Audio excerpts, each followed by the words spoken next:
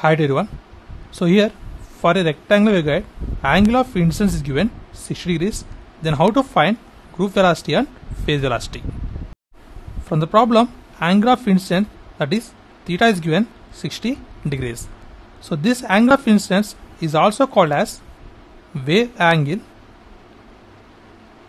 or tilt angle.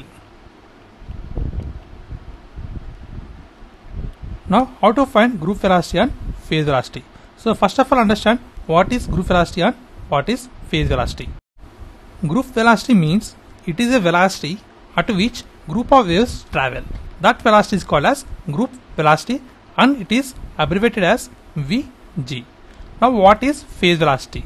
So it is a actually phase rate change which is always greater than velocity of light. So it is represented with Vp. Now recall the relation between group velocity and angle of incidence. So we know that group velocity is equal to c into sine theta. So where theta is the angle of incidence, that is 60 degrees given, and c is the velocity of light, that is 3 into 10 power 8 meters per second.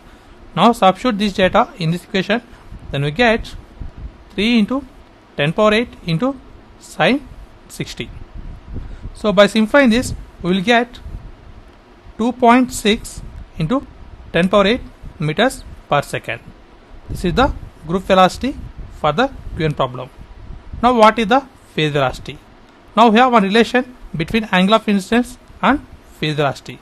So that is phase velocity Vp equal to c by sine theta. C means velocity of light, so that is 3 into 10 power 8 divided by sine, and theta is 60.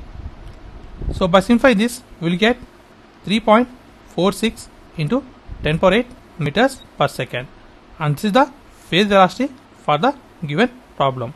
And this is the process of simplification. And thanks for watching. Please subscribe, like, share. Thanks.